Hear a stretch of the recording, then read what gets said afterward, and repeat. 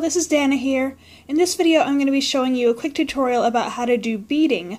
A lot of cross-stitch patterns do have beading in them, or sometimes people substitute French knots for beads. If you're somebody who doesn't like French knots, then I'll put a link to the tutorial I have in the video description below.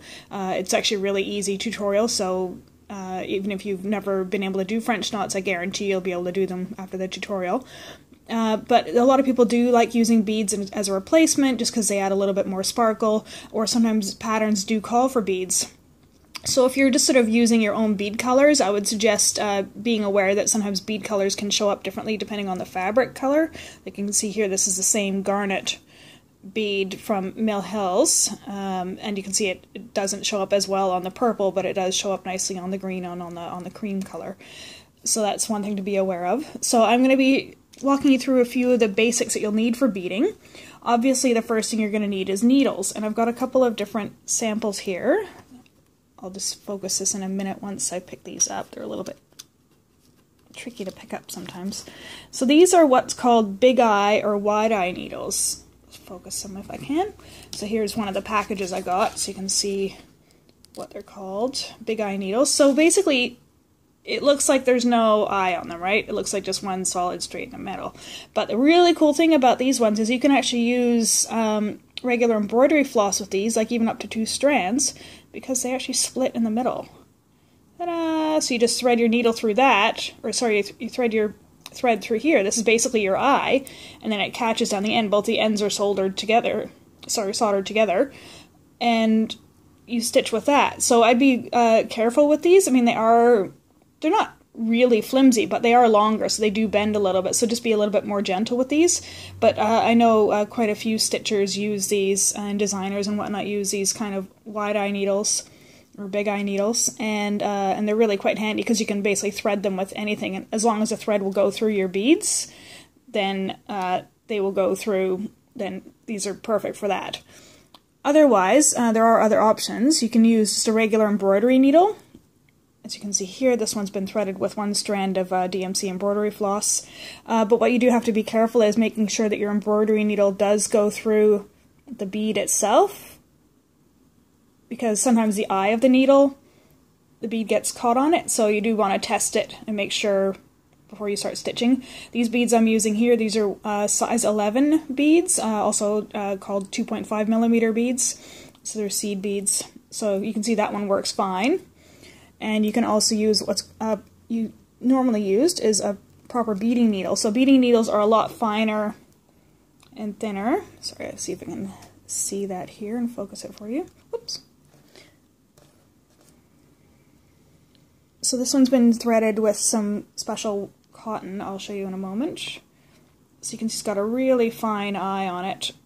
So what you're going to have to be doing with your little embroidery needle, or this kind of needle, is you're going to have to use a needle threader in order to thread these properly. So the trick is with using one of these, particularly these metal ones that you can get at like dollar shops or whatever, is when you're pulling your floss through, crimp your finger here, like hold it here, because these, it's got a little magnet I stuck on the back so I can attach it to things, but I'm just going to zoom in here if I can. Don't know if it's going to quite work. It might be too close.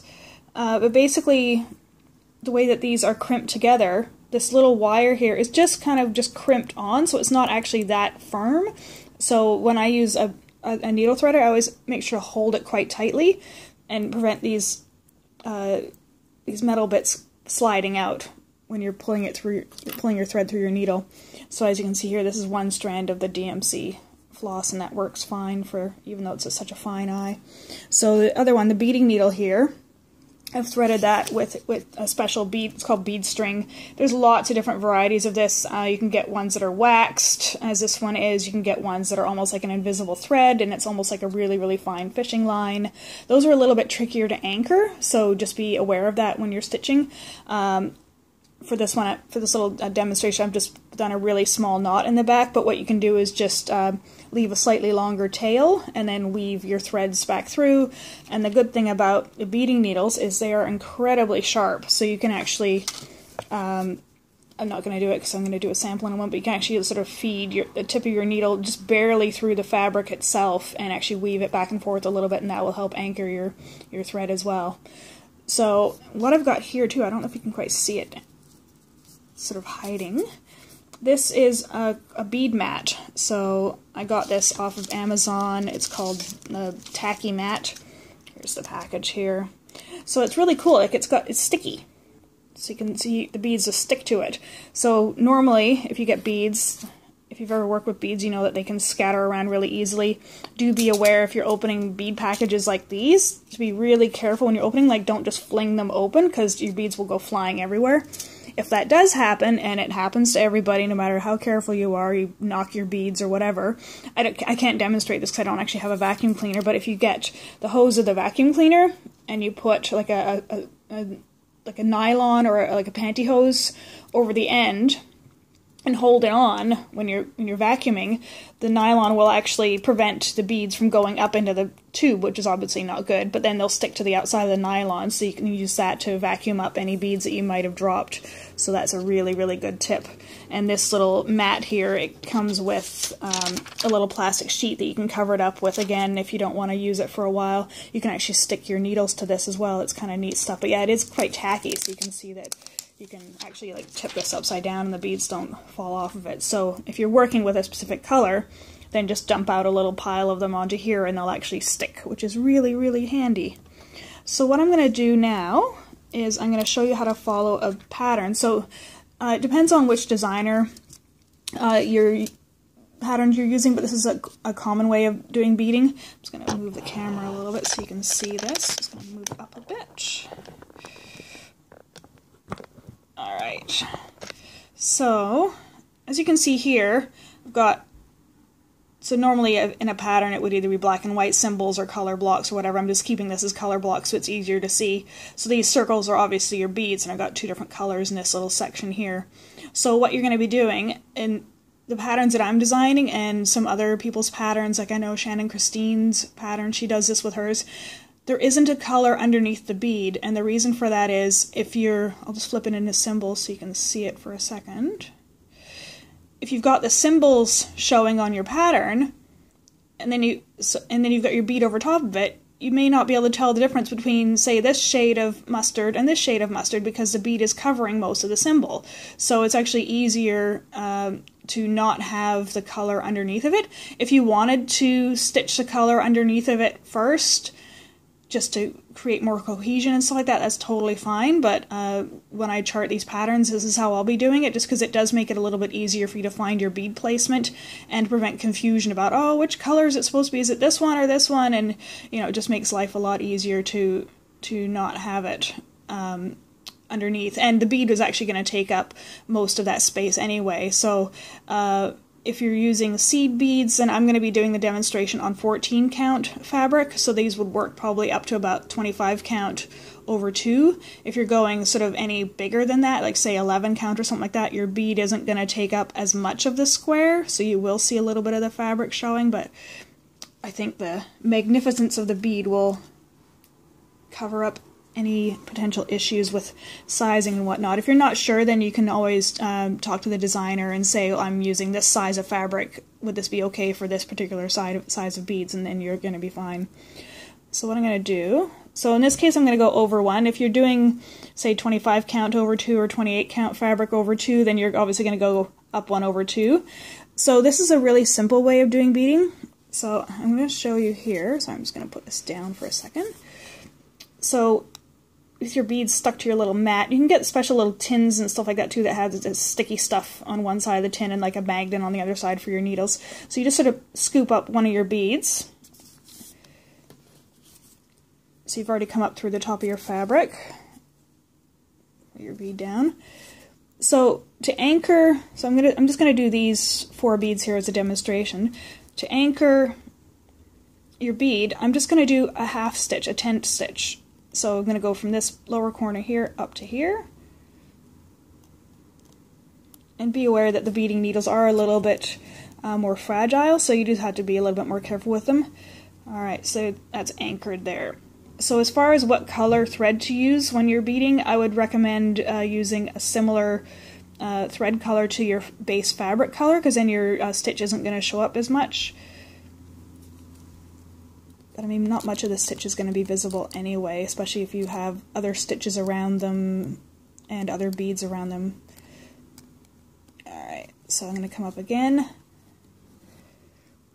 Just going to dip down, I'll show you this again. So you can see the hole in the beads there. Sorry if this is a bit out of focus. Just pick it up. Try not to whip your beads around because the needles are a little bit flexible. It's easy to kind of wing them around and accidentally make your beads go flying. Alright, so I went into this bottom left corner here. I'm going in the top right. And that's pretty much it. That's all there really is to beading. Pick up another one. Oops. See, if you don't pay attention, you can try to pick up a bead before you've even come up through the back of your fabric again, which means you're going to stitch your bead onto the back of the fabric. Alright. So if you're working on really, really fine translucent fabric, so I've got my bead there ready to go, then what you can do, instead of just doing the one stitch, the half stitch through, like I'm doing here, is you can actually come up again the other side and do your stitch the other way, but that is actually going to turn your bead a different direction as well, so you can come up, go through, and then, but your bead is actually going to change the position it's facing at, so do be aware of that. And if you're going to do it one way or the other, like using either one stitch or basically a full cross, just going back to get back of the fabric, then do be consistent across your whole piece, because otherwise your beads are all going to be facing different directions. So whichever way you choose is fine. I just do the half stitch because this fabric is fine. I would only sort of do the full cross if you're stitching on something really, really translucent, like maybe a gauze or something like that. Then I would do the 2 stitches just to help anchor it. But for this, it's fine. So there you go. So you can see I've followed the pattern here. I've got 1 and then 2 next to each other. Oh, sorry, I'm going to focus out of it so you can see it. So I've got the 1 stitch here, and then 2 up, and then 1 up here. So hopefully that helps. If you have any questions, if something wasn't in focus, because it's obviously hard to keep this in focus and stitching at the same time, then please do let me know. As far as anchoring your thread, you could anchor it the same way you would any other thread. So I would always recommend doing your beads last. So after your main cross stitches, after your main cross stitch, after your back stitch, do your beads last, because that way you're not going to be accidentally trying to do back stitch and getting it wrapped around a bead when you try to pull the back stitch through. That's just going to make you bananas. So always do your beads last. And one tip I heard was if you start at the bottom of your project and work up, that tends to be easier, but experiment, do what's easiest for you. I guess it depends whether you're using a hoop like this. For beadwork, using a hoop is a little bit easier because it helps keep the threads a little bit more separated and visible. But, you know, if you like to stitch in hand, like I usually do, then, you know, do whatever is comfortable for you. Do experiment, and do try different types of the needles as well, because you may find that you prefer the really, really short embroidery needle, or you may find that you prefer the really long, the big eye needles as well, because they're so easy to thread. So that's it for now. If you have any questions, please do feel free to let me know. If I haven't explained something well enough, please let me know. If you'd like access to some of the Peacock and Fig free patterns, please click the little link that's going to pop up on the right of your screen right now. That will take you to the sign up page where you can sign up and get access to all the free patterns. And if you like this video, please click the like button. If you'd like to subscribe, please feel free to do that. And if you click the little bell icon once you've subscribed, then that will actually give you notifications for every time I upload a new video. And that's it. Thanks so much, and I hope you have a great day. Bye for now.